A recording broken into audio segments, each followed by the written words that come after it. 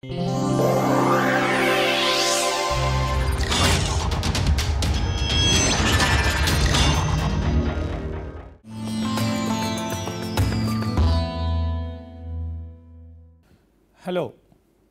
welcome back. We have already completed one example set. In today's lecture, we will be looking at the second example set. As I had suggested, please read the problem statement and try to work out the problem on your own and compare the answers after the answers are discussed. Compare your answers with the answers that are discussed in the PowerPoint. The first example, we are going to take the normal distribution. We know that the parameters of the normal distribution are mu and sigma, mu directly standing for the mean of the distribution and sigma standing for the standard deviation of the distribution. This is a unique case, as in many other cases the parameters of the distribution do not directly correspond to mu and sigma. In the log normal distribution, you have seen that the parameters were quite different from the mean and variance of the log normal distribution. So, let us take the normal distribution. The probability density function is given by f of x is equal to 1 by root 2 pi sigma squared exponential minus x minus mu whole squared by 2 sigma squared. The two parameters are mu and sigma. The range of this distribution is from minus infinity to plus infinity. The question is, mean of the normal distribution is indeed mu. We will go to the definition of the mean for continuous probability density functions. It is minus infinity to plus infinity x f of x dx. We plug in f of x here and then do the integration and see whether the answer on the right hand side matches with the answer on the left hand side. So, that is what we do here. We plug in 1 by root 2 pi sigma squared exponential minus x minus mu whole squared by 2 sigma squared here, and this is the expression here. So, how do we go about solving this integral? I hope all of you have exposure to integral calculus, how to do integration and how to handle the limits, how to do integration by parts. What we do here is we make use of the substitution so that the integration gets simplified. We take p is equal to x minus mu by root 2 sigma. So, when you simplify this, it becomes x is equal to mu plus root 2 sigma p. So, I differentiate x with respect to p, I get dx by dp equals root 2 sigma. Elementary calculus. The important thing is to identify the correct form of the substitution for x in terms of p, so that the integral will get considerably simplified. We said p is equal to x minus mu by root 2 sigma. So, when you square it, this expression inside the argument of the exponential term becomes minus p squared.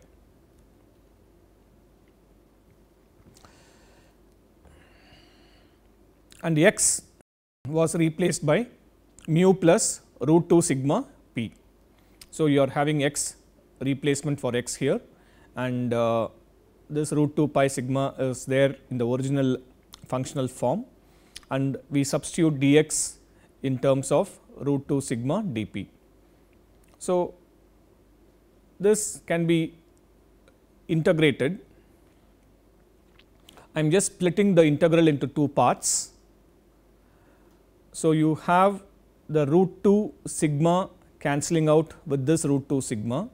I am taking this pi, root of pi to the other side. That is why you have root pi into mu, minus infinity to plus infinity mu into exponential minus p squared dp plus minus infinity to plus infinity root 2 sigma p exponential minus p squared dp. Please work out these steps on a paper, so that you can make sure that you are doing the manipulations correctly. So, the first term is mu into minus infinity to plus infinity e power minus p squared dp. This minus infinity to plus infinity e power minus p squared dp is a standard result. You will get root pi.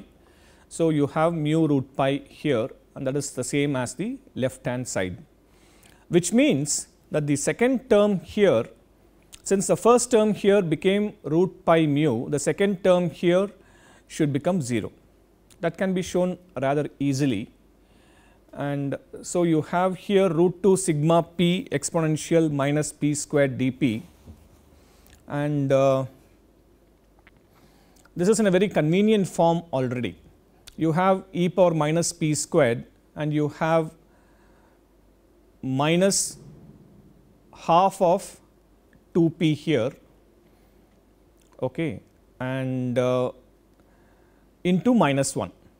The reason why I am saying minus half of minus 2p is when you differentiate this particular term minus p squared, you get minus 2p, and so the integration becomes very simple, and you will eventually get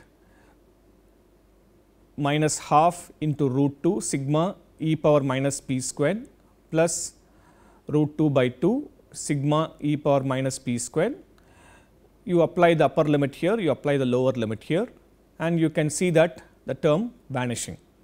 Hence, we have proved that the mean of the normal distribution is indeed mu.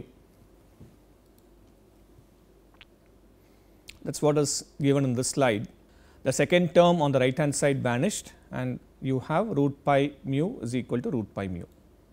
Show that the variance of the normal distribution is indeed sigma squared. Again, we write down the form f of x, which by now you should know almost by heart, 1 by root 2 pi sigma e power minus x minus mu whole squared by 2 sigma squared. And again we do the same transformations, p is equal to x minus mu by root 2 sigma, x becomes mu plus root 2 sigma p, dx is equal to root 2 sigma dp, very straightforward. You know the variance is given by integral of x minus mu whole squared into f of x dx. So, when that happens and you substitute for x minus mu whole squared will become p squared into 2 sigma squared, and that is what is being written here. You have 2 sigma squared p squared 1 by root 2 pi sigma exponential minus p squared into root 2 sigma dp. Some steps have been omitted here. I would like you to do these steps and see whether you get this particular form of the integral. All right. Now, this integral is in fact very easy to evaluate. I am taking root pi by 2 to the left hand side, and this sigma squared will cancel out. So, essentially we have to show that root pi by 2 is equal to minus infinity to plus infinity p squared e power minus p squared dp. You may ask that since the x has been transformed into p, how come the limits have not changed?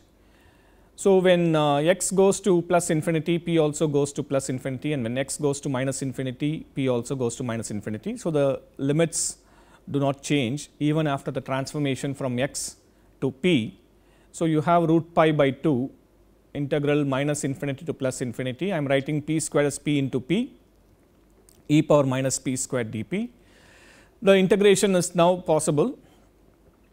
We had already discussed how to integrate p e power minus p squared in the previous example, we get root pi by 2 equals minus p by 2 e power minus p squared at infinity plus p by 2 e power minus p squared at minus infinity, and we know that both these terms will vanish on the application of the limit, and you are only left with half into minus infinity to plus infinity e power minus p squared dp.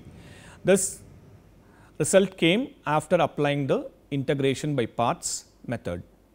And when you do this, you also by now know that minus infinity to plus infinity e power minus p squared dp is equal to root pi. So, you have root pi by 2 equals root pi by 2, and hence equating the integral x minus mu whole squared f of x dx, where f of x is the normal distribution, we can equate that integral, the second moment about the mean, to the variance sigma squared, and the result is proved because we get the same answer on both sides after the manipulations have been carried out. Now, we are going to look at the use of the normal probability plot. The normal probability plot runs to 2 pages as far as the normal distribution is concerned. The first page involves negative values of z, and that corresponds to the left portion of the standard normal curve. You know that the standard normal curve has mean 0 and variance 1. So, when you have the standard normal curve, you have the negative part and you have the positive part. Since the distribution is symmetrical, you need only one chart, you do not need both the charts. If you have only the negative portion of the chart, you can even use it to find the probabilities for the positive portion of the curve. Anyway, I have provided data corresponding to both the negative as well as positive values of z. We will be referring to those charts to pick up the probabilities for different values of z. Reading the chart is pretty easy. Sometimes you may not get exactly the number you want. However, you can do interpolation between two values if your z value falls between two tabulated values. Sometimes you may also have to do the reverse. You are given the probability and then you are asked to find what is the value of z that is going to give the desired probability. So, this is the inverse problem. We will first do a few examples. What is the probability of z, the standard normal random variable, less than or equal to 0. This corresponds to the cumulative distribution function of 0. You do not even need a chart because the mean of the distribution is 0 and the curve is symmetrical. The area under the curve below 0 will be equal to the area under the curve beyond the 0 or above 0, and so the probability will be 0.5. To verify this, let us go to the actual probability chart. So, here we are, the z value is 0 and we know that the distribution is expressed in such a way, the cumulative distribution function is expressed in such a way that it refers to the area under the curve below the listed z value. So, you go to z corresponding to 0, this is minus 0.09, and so it comes to 0 here, and you can see the probability to be 0.5. Now, let us look at the second part. What is the probability of z less than or equal to 0.5? Okay, we have to find the cumulative distribution value of 0.5, and how do we do that? So, the z value is 0.5 and we go to 0.50 and this is 0.51, 0.52 up to 0.59. For the normal distribution at z equals 0.5, the area under the curve or the probability is 0.6915. So, this is the value here, and you can see here that is the answer we have also reported. Similarly, you can show that probability of z less than or equal to minus 0.5 will be 0.309 approximately, and that happens to be 1 minus 0.691. So, you can use the symmetry property of the normal distribution and find probability of z less than or equal to minus 0.5. The probability of z less than or equal to minus 0.5 would have been the same as the probability of z greater than or equal to 0.5. We just now found the probability of z less than or equal to 0.5, and that came to around 0.691. Hence, what is the probability that z greater than or equal to 0.5 will be? That will be 1 minus 0.691, and we get 0.309.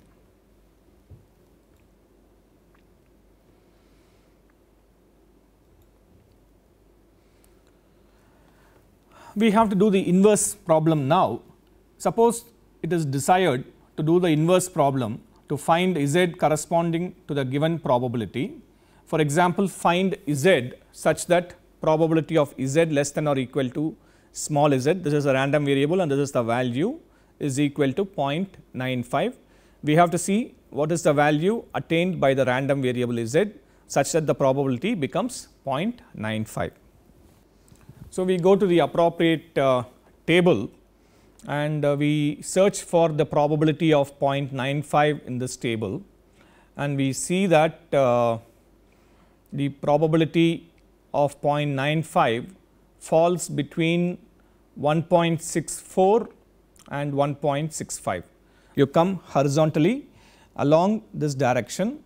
Here you have 1.6. When you come to 1.64, the probability is 0.9495, and when you come to 1.65, the probability is 0.9505. So, the appropriate value of z would be somewhere between 1.64 and 1.65. So, we can take it as 1.645. 1.645 would be the close enough answer. That is the answer which is given in this particular slide. What is the value of z such that the probability is 0.95? From the table, you find the value of z to be 1.645. So, you should be able to use the table for both direct calculation of the probability and the inverse calculation of z for a given probability.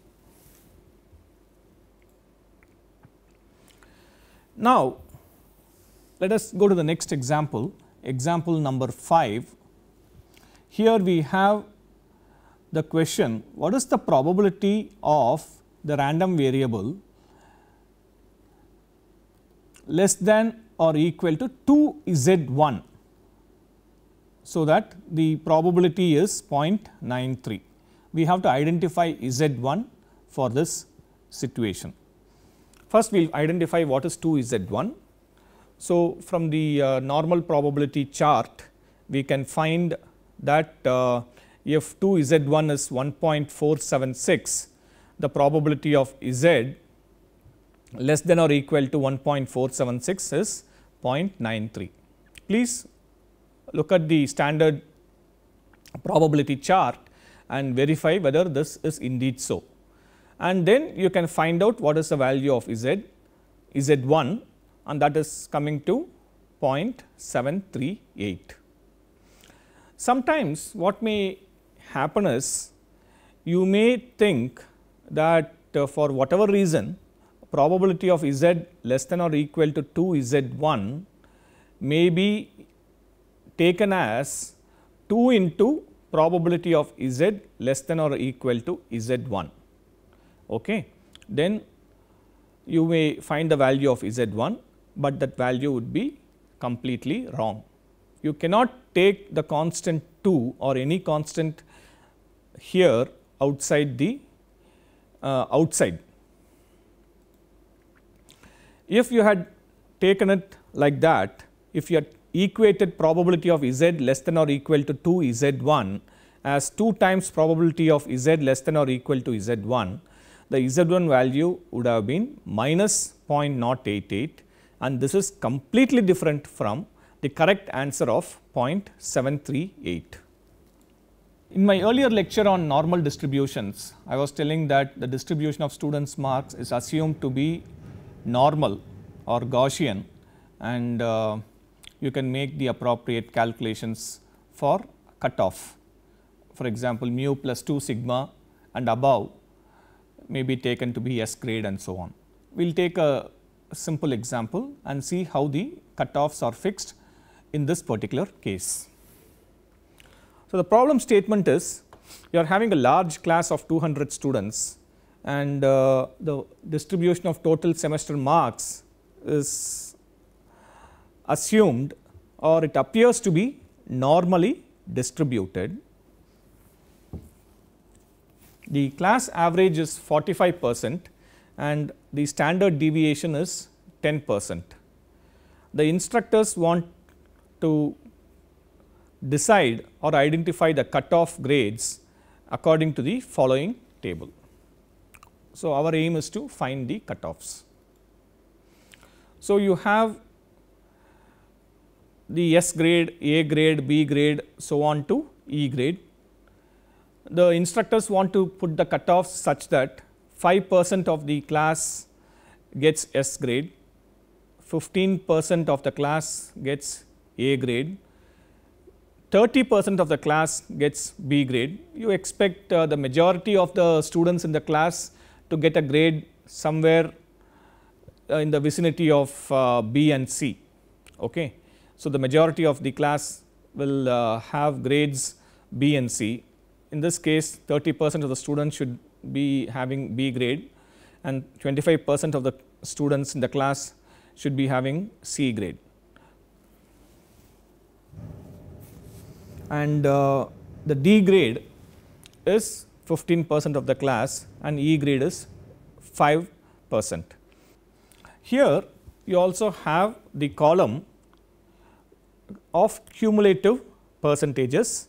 What I do here is simply add the total percentage of students. Here we have 5, 20, 50, 75, 90, 95, and if you include the students who are getting U grade, then it comes to another 5% and that comes to 100. We are not going to look at the U grade, okay. So, we will be looking at the other grades.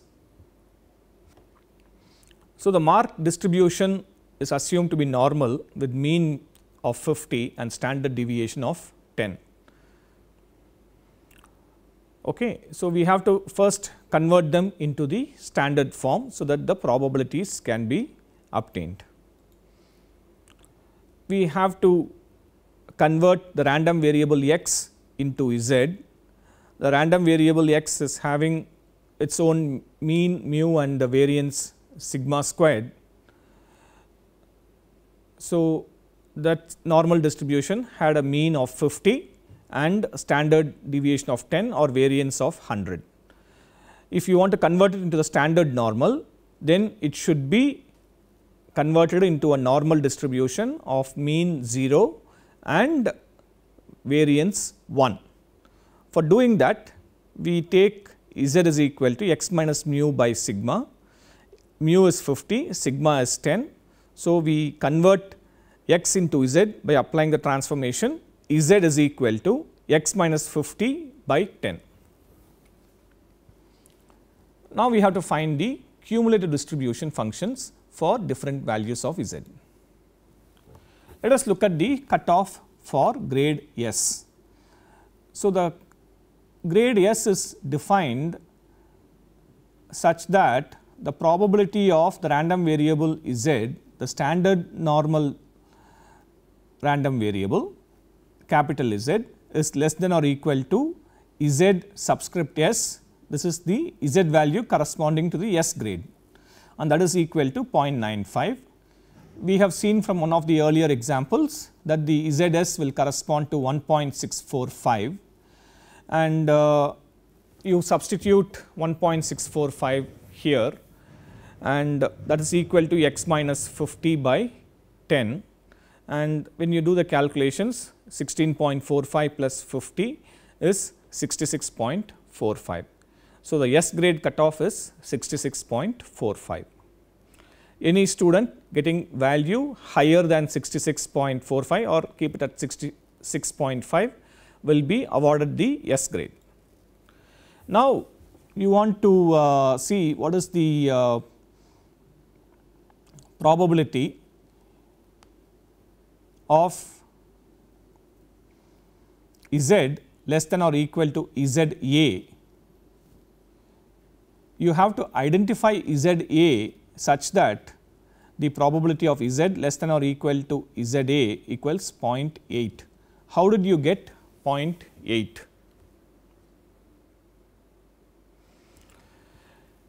We want to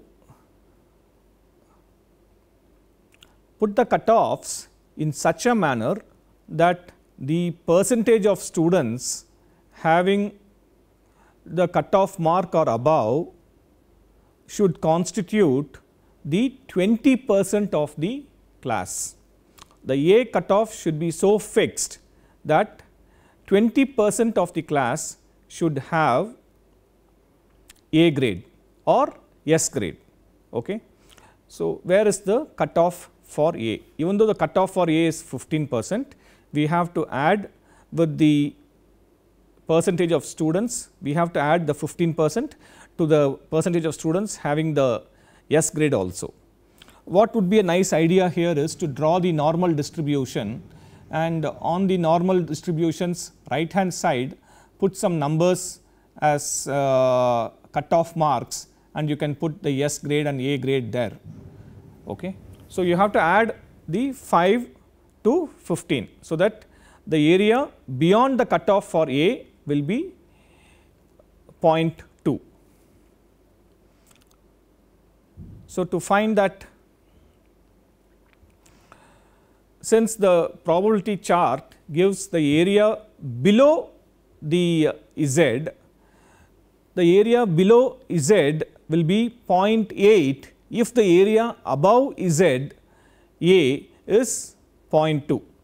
So, the cutoff is decided based on the probability below the ZA being 0.8, and in such a case we can see that ZA is 0.842. I will show this. So, when you come to this particular table, you locate Z value of 0.84, but the probability is only 0.788. So, you have to increase the value of Z some more, and so you see here corresponding to 0.84 the probability is 0.7996, and corresponding to probability of 0.802 you have the Z value of 0.85. So, the required Z value would be somewhere between 0.84 and 0.85. For all practical purposes, you may take the Z value to be 0.84. I have used a software, so I have a more accurate value here, and I plug in 0.84 or 0.842 here, x minus mu by sigma, and then this becomes 8.42. And so, 58.42 would be the cutoff for A. So, the cutoff for A is 58.4. Now, we have an interesting case. The cutoff for grade B should be placed such that 50% of the students should have a grade B or above, and 50% of the students should have the grade lower than B. You can see that even though the cutoff for B should be such that it encompasses 30% of the class, we have to look at the cumulative distribution and see that 50% of the class will have either grade B or higher. But when there are students who are crossing a certain cutoff like 58.4 in the present case, they will automatically get the A grade. That would constitute about 15% of the class, and if they cross a certain value corresponding to the cutoff for S, they will automatically get the S grade, and that will encompass about 5% of the class.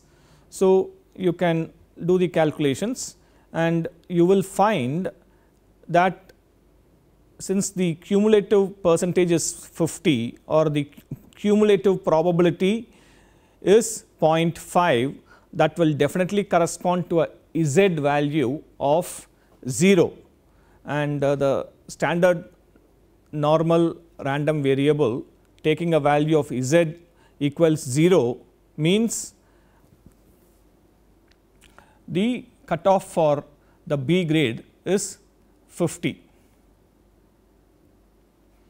Since ZB is equal to 0, we put 0 here, and so the cutoff for the B grade is around 50.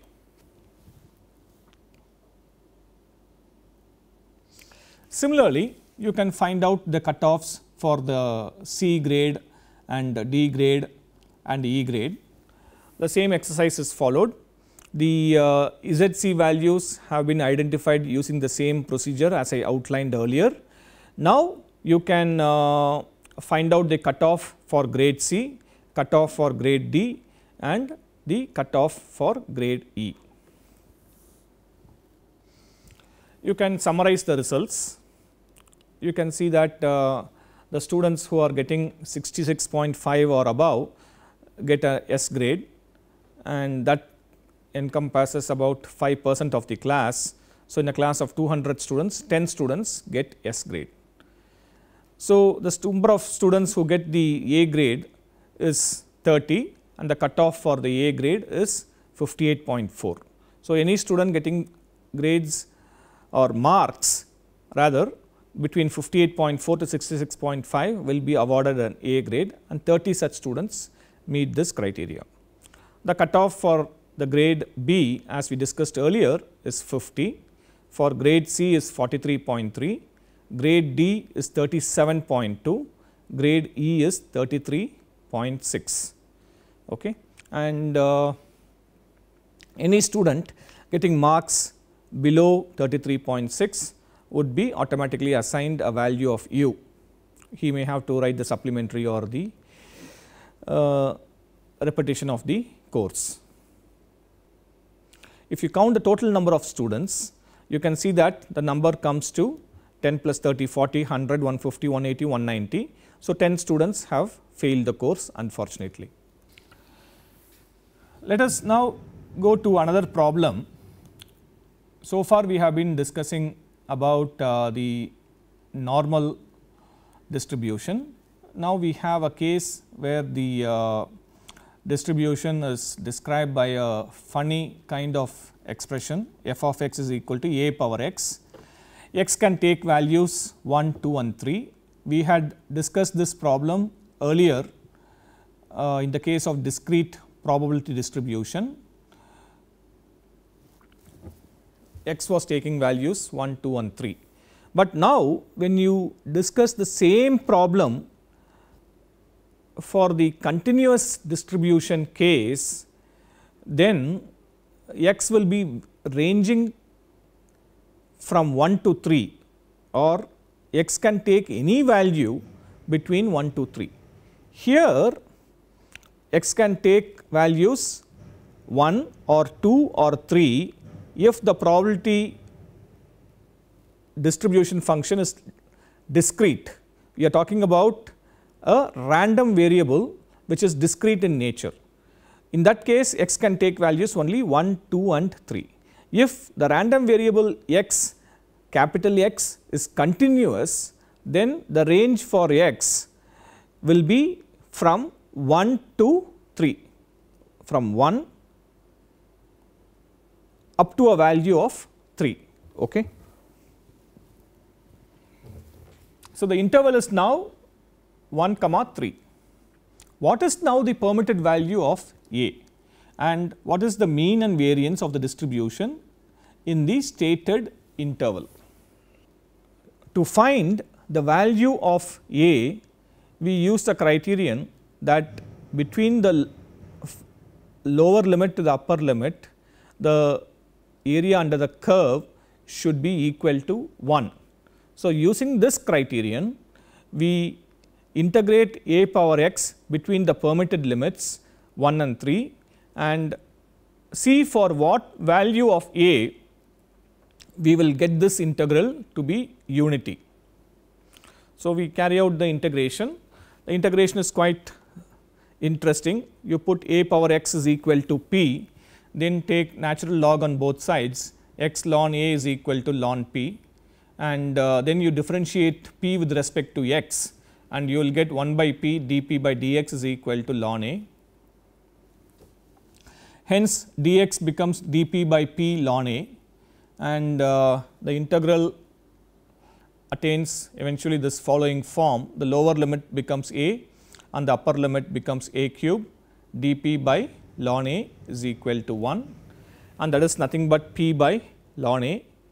So, you get this expression a cube minus a is equal to ln a.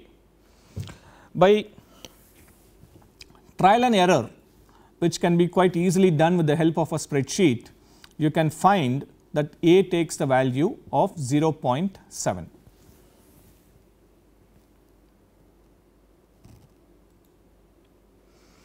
To find the mean value, we evaluate mu is equal to 1 to 3 x a power x dx, and this would require integration by parts. Recall that mu for a continuous probability distribution function is given by mu is equal to lower limit to upper limit integration x f of x dx. Here the lower and upper limits are 1 and 3 respectively. We have x a power x dx. We can do integration by parts, and integral of a power x dx is equal to a power x by ln a. We get the value of mu to be 1.8838. This integration I am not showing all the steps. I am expecting you to do it on your own and see whether you get the answer. Sometimes you will carry out the integration. Sometimes the integration may be quite lengthy, and after doing it you may want to check whether you have done it correctly. There are a few softwares which can do the integration between limits and give you the numerical value. One such software is the MATLAB. Okay. If you have access to MATLAB, you may want to use the integral option to see whether the answer is correct. In the next case, we want to find the variance. Variance by definition is x minus mu whole squared f of x dx. So, f of x is given by a power x.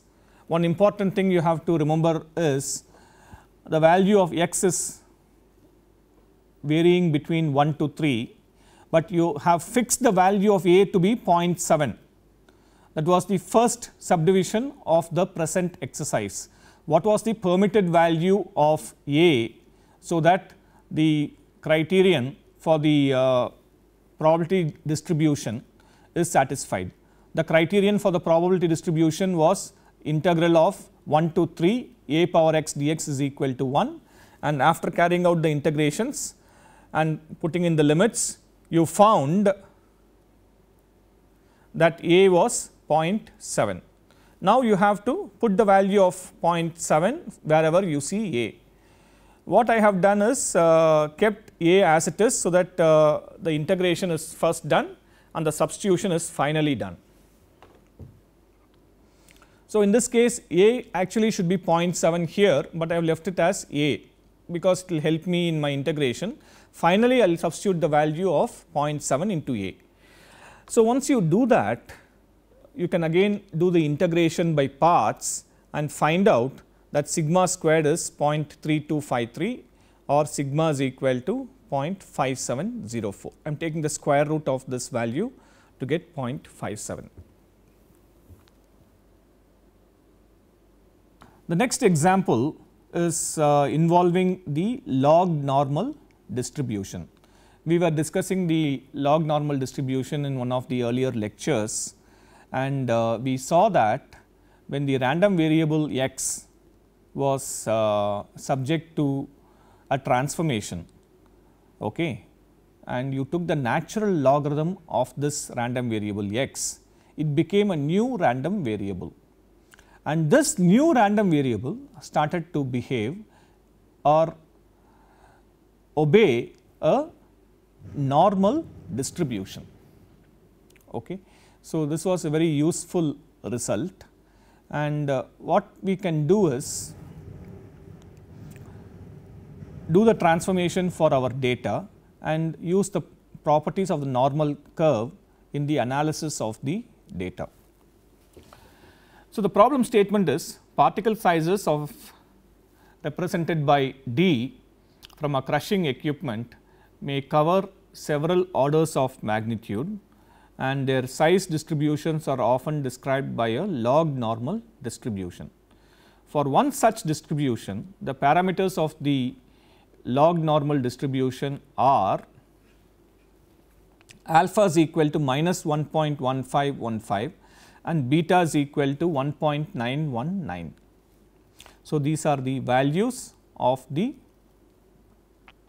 parameters. The log normal distributions parameters are minus 1.1515 and 1.919.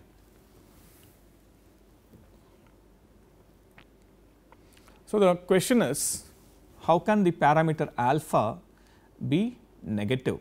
Is it making physical sense?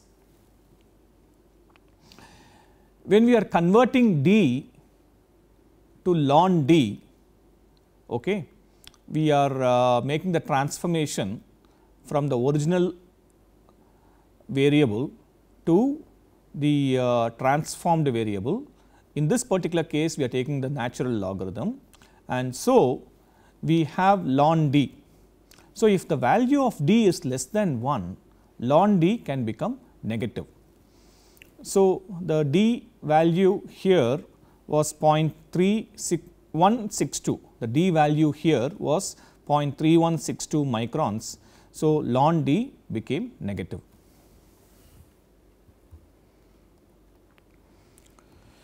The next question is quite simple. What is the form of the actual log normal distribution? Okay. The form of the actual log normal distribution was f of x is equal to 1 by x into 1 by root 2 pi beta squared e power minus ln x minus alpha whole squared by 2 beta squared. The difference from the normal distribution was you have ln x here instead of x, and then you also have an additional 1 by x term here.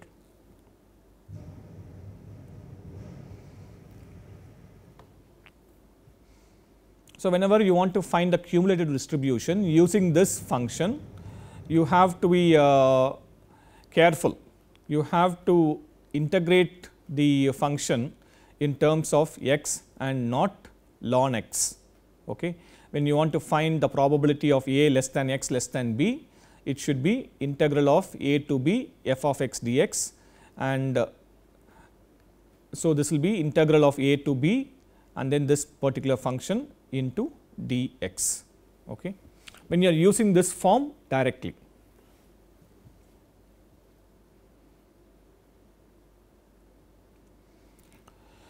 The question is, what is the normal form of the log normal distribution? Okay. So, you have changed the random variable x to ln x. So, you have to consider ln x as a random variable, a new random variable, and think always in terms of ln of x. Okay. So, to do that, you can put ln x as some variable p, and you can write dx by x as d of ln x, okay. And so dx by x is d of ln x. So you are going to have dx by x replaced by d of ln x as shown here, and then you are also having ln x here, and then 0 to m in fact becomes minus infinity to ln of m. So you take ln x as the random variable, and if you start thinking in terms of ln x, this is nothing but a normal distribution with mean alpha and standard deviation beta. I would suggest to you to carry out this derivation or this kind of transformation and integration on your own to convince yourself and become familiar with the use of the log normal distribution. Otherwise, things can become slightly confusing. So, what is the mean and variance of the log normal distribution? They are not directly alpha and beta. You have to use the formula mu of the log normal distribution is e power minus alpha plus beta squared by 2, and in this case it comes to 1.9933 microns. The variance is e power 2 alpha plus beta squared into e power beta squared minus 1, and that comes as 153.95 microns squared, and the standard deviation comes to 12.407 micron. So, there is another subdivision or a couple of subdivisions to this example 8, which we will see shortly. Coming to part T of this example, we have really come to the part T. What is the probability of particles having sizes beyond mu of the log normal distribution plus sigma of the log normal distribution? Remember that both the mean and standard deviation have the same units. So, in this case it is microns. What we have to do is to find the probability, we have to convert to z, the standard normal form, by the transformation ln of d minus alpha by beta. So, this d will be based on what is the expression given here. So, ln of d1 minus alpha would be ln of mu plus sigma comes to 14.401, you may want to verify that, minus alpha is minus 1.1515 and beta is 1.919, and you get z value of 1.99. And what is the probability? Z greater than 1.99 is 1 minus probability of z less than 1.99, and we get the answer as 0.0233. So, the probability of finding particles beyond mu plus sigma of the log normal distribution is pretty small at 0.0233. Part F, what is the probability of particles having sizes below mu log normal minus 0.1 sigma log normal, and let d2 be mu log normal minus 0.1 into sigma log normal, that comes to 0.7525 microns, and this we have to convert to ln. So, ln of 0.7525 is minus 0.2844, and then we have to convert this into z, ln of d2 minus alpha by beta, which is ln of 0.7525 minus of minus 1.1515 divided by 1.919, and that z value comes to 0.4519, and the probability of z less than 0.4519 is equal to 0.6743. So, I have given a few typical examples for the log normal distribution as well as the normal distribution. There are many variants and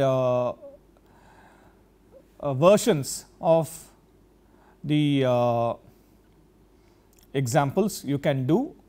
I would suggest to you to take up any standard statistics and probability textbook and work through some of the problems to see not only whether you are using the probability charts correctly, but whether you are able to understand the problem statement correctly and then do the necessary calculations. Sometimes you may do the calculations correctly, but the answer is not what the problem statement was looking for. So, it is important to understand the question properly and then do the mathematical calculations also correctly. Thank you.